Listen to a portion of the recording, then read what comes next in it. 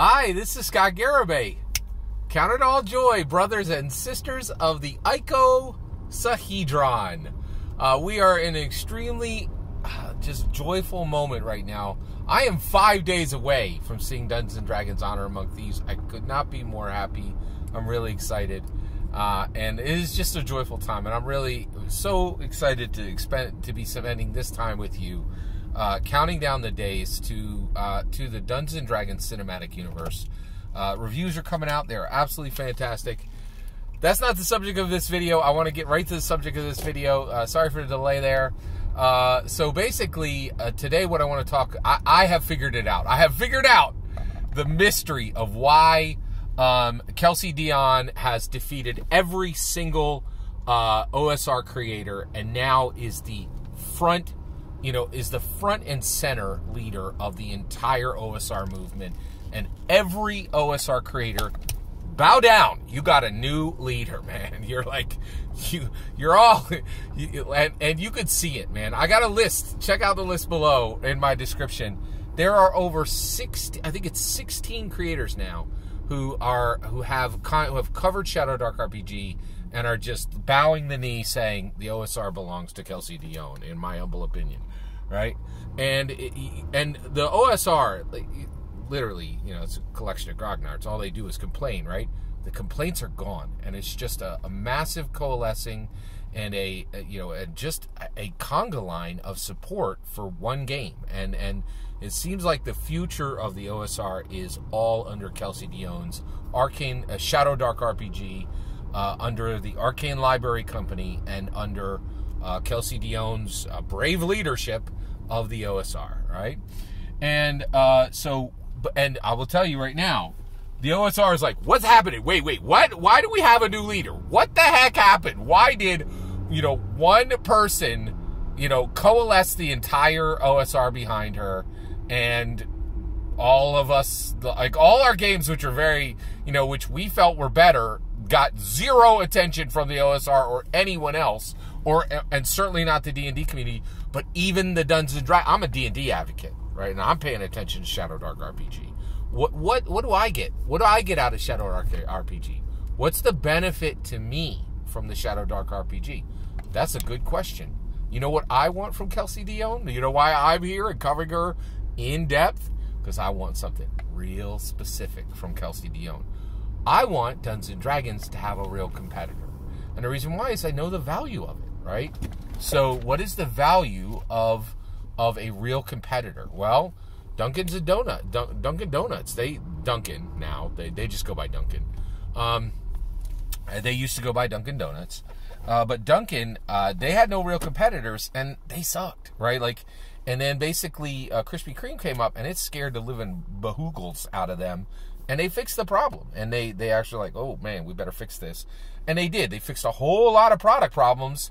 And, and so I want Dungeons & Dragons to have a real competitor. I don't want to see them defeated, but I want them to have a real competitor. It's healthy, right? I'm an American capitalist. I know how the market works, right? And so that's what I want from Kelsey Dionne, right? So there's this huge mystery, and there's a lot of OSR creators talking about this, saying, why is Kelsey Dionne now the leader of the OSR, right? The cultural leader of the OSR. She's not commercial leader yet, right? Probably Pathfinder is the commercial leader. Jason Bowman is the commercial leader of the OSR, right? And so, with Pathfinder, right? And probably Pathfinder 1. I'm not sure Pathfinder 2 even outsells Pathfinder 1. You could tell me if you think it does. I don't think it does, right? Kind of interesting subject there.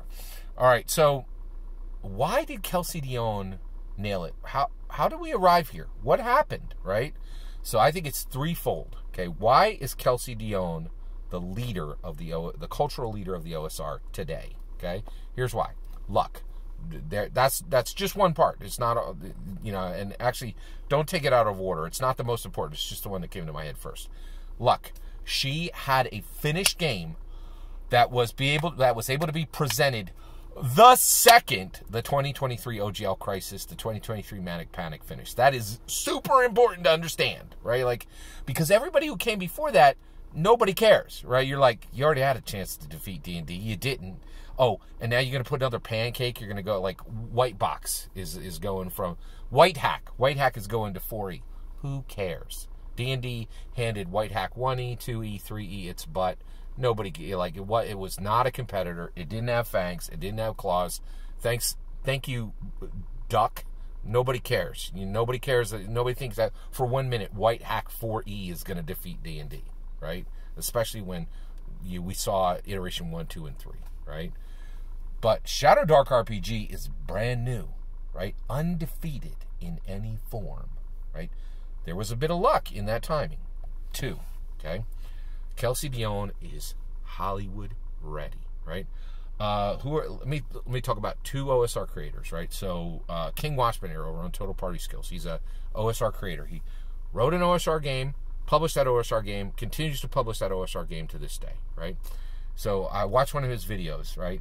And it brings up, and I see the background. Like, you look in the background, right? Oh, you know what? Oh yeah.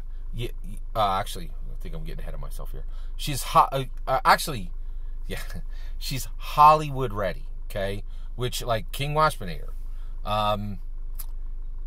You know what? We don't even need to go. Yeah, okay. She's Hollywood ready, right? Many of the other. Let's move on from King Waspinair for a minute. I'll get back to him. She's Hollywood ready. Most other OSR creators are basement trolls. Just, like, they completely live up to the idea of what an OSR creator would be. And Kelsey Dionne defies every single stereotype of the OSR creator, right? Like, and you could tell, like, Hollywood is going to love to get a hold of her to interview her and get her ideas, and she is what they are looking for on the other side of an interview, right? Whereas every other OSR creator that I know, they 100% run headlong into every single horrible stereotype. They fully deliver the stereotype, right? Like, and so she's Hollywood ready, right? Here's the last part. This is the point of this video. Thank you very much. Last point of this video. It took me 7 minutes to get to the point. I'm sorry. You guys are so patient. I try. All right, but I'm kind of, my videos are iterative, and I kind of, think for, a few days, and I get to, here's the last part. Kelsey Dionne, Arcane Libraries, ShadowDark RPG, OSR creator, Kelsey Dionne is the first OSR creator to fully embrace the concept that presentation matters, okay? Now, let's talk about King Waspinair. King Waspinair, OSR creator, right? Kelsey Dionne, OSR creator. Here's why Kelsey Dionne won, and King Waspinair, I don't even remember the name of his OSR game, right? Here's why. So, King Waspinair, right? He does a video, right? And I look in the background, and he's got a picture of I think it's the title of one of his games, right? And it's got a very problematic word. Boom! Right? Like, right on the poster, right? Like, it's like, X, problematic word, right? And it's clear, for him, this world does, he laughs and jokes about this word. For other people, this word is a huge part of their identity, and there's no jokes attached, right? And so, this is, like, a really big deal where, like, there's a needle scratch the second you see him on screen, right? From his home, from his office, right? He's got highly problematic posters behind him, with words that other people take very serious, and to him is a joke, right? Kelsey Dionne, right? I just watched one of her videos, right? She did pro tips for ShadowDark GM, right? And it was really fascinating because she's like, you look at her and she's like dead on center on the camera, right? And that's another one. Like, King Waspinair puts himself in black and white. Like, she's in full color, dead center, right? And the other thing, and she's wearing a black sweatshirt, not a hoodie, sweatshirt, right? Whereas King Waspinair often wears a hoodie. The exact stereotype of what didn't show up for work, not even hitting business casual, right? So she's wearing, this is very important, right? A black sweatshirt, which is like, it's the messed up hair that was carefully messed up, not blown in the wind. You're like, it's It's that, oh, I'm here and I'm just going to do this video and let's have fun with this. But you're like, this is incredibly calculated, right? So like her black sweatshirt is blank. There's nothing on it, right?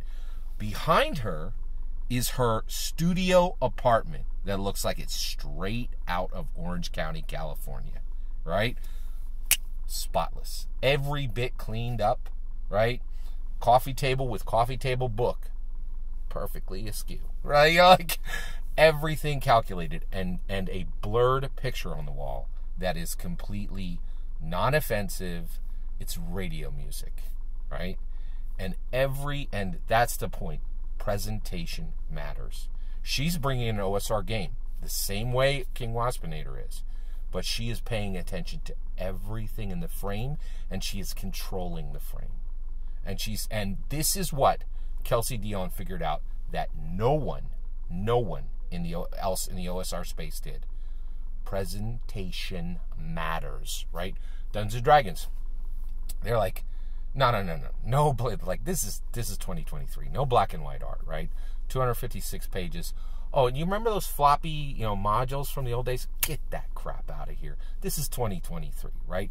Just hardbacks, just 256 pages, right? All color, writing tight as a drum, layout tight as a drum, best in the world, right? Presentation matters, right? Todd Kenrick, right? They put somebody on screen, tight as a drum.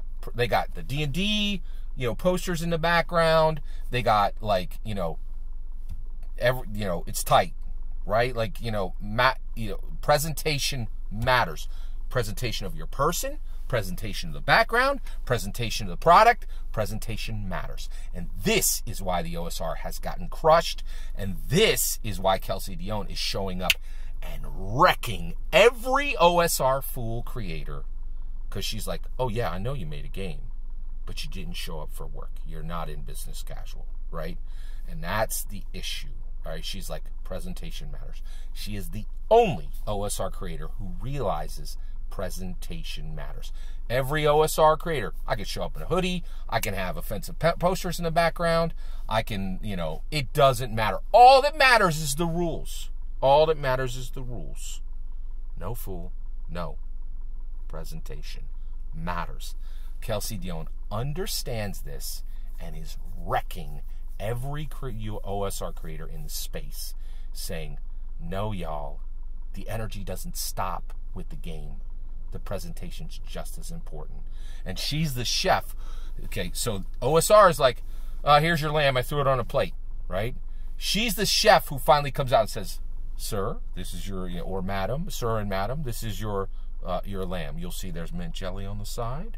And she puts it down in there like, oh my gosh, the drizzle is the same logo as the restaurant we arrived in. Oh, and also, like there's a garnish. Presentation matters. And Kelsey Dionne is the first OSR creator in the space to show up and show out and actually realize it's not just the rules. And this is why OSR gets defeated again and again and again. They all think all that matters is the rules, and they're 100% wrong. It's presentation as well. Kelsey Dionne gets that, and she's going to continue to wreck every fool in the space until anybody else figures this out. And Ben from Questing Beast, yeah, he might have done it. I think he's very similar to her. He didn't have the timing, right? And I think he lacked one other thing. All that's my humble opinion. What's really important is when I get to hear your humble opinion, when you get in the comments and send your traffic. Please consider liking, subscribing, and have a wonderful millennium.